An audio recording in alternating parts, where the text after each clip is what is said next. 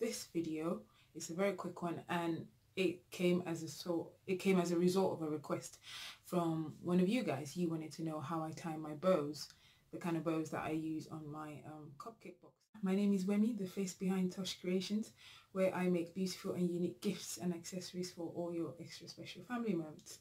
So I make things like baby bouquets, cupcakes, as well as bridal bouquets, flower crowns, and I also teach women how to make the kind of crafts that I do. So now that we have that little bit of intro out of the way, this video is a very quick one, and it came as a result of a request from one of you guys. You wanted to know how I tie my bows, the kind of bows that I use on my cupcake boxes. It might seem like a simple thing, but before I learned to tie a bow as well, it was a little bit fiddly, but actually it's not that bad. And a little caveat, the video that I'm going to show you, it's the sort of last few minutes of a much longer video that's available to those who buy my cupcake classes.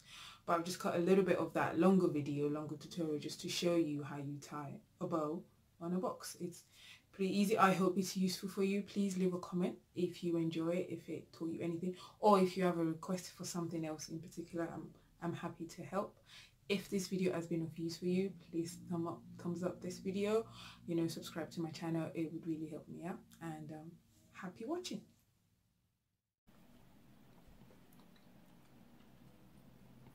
So now that we've decorated our cupcake box, the last thing that's left to do is to gift wrap it, tie it off with a ribbon.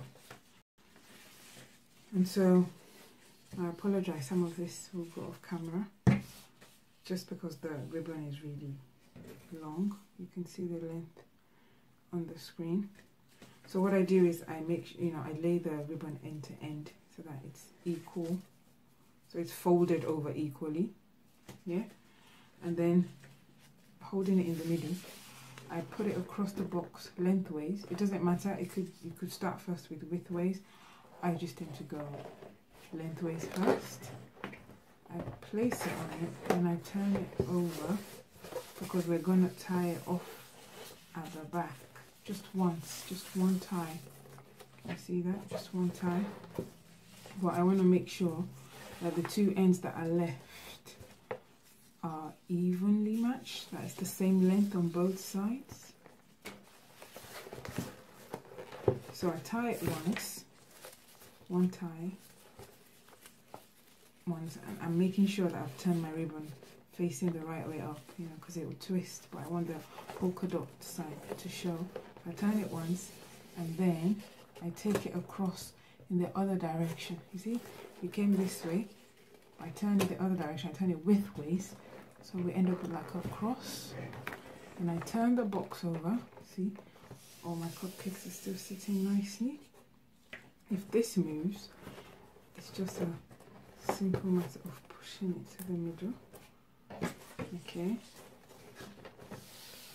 and then the next thing and the last thing to do now is just to tie this as a bow. Okay, you have to excuse me because the box is facing away from me.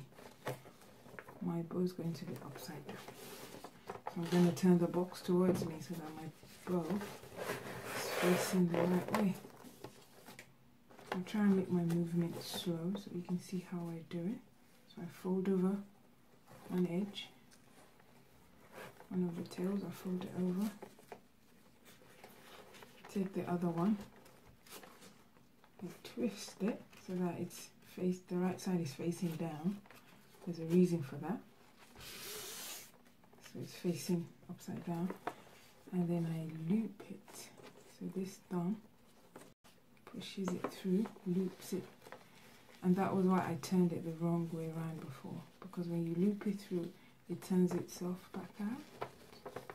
I don't know if that makes sense. So you see it's facing the right way, and because I like this part of the ribbon to face the right way, I just turn it as well. And this bit, there's no science to it, at least when I do it. I just fiddle with it until the sides are even and they look as nice as I want them to look. Let me see. Yeah, I think that looks pretty good. Move that around. So one side of the bow, one of the tails, is longer than the other, so I just trim the longer one. I trim at a slant so that it complements the other one, just so they're roughly the same length. A lot of this is not an exact size. There we go.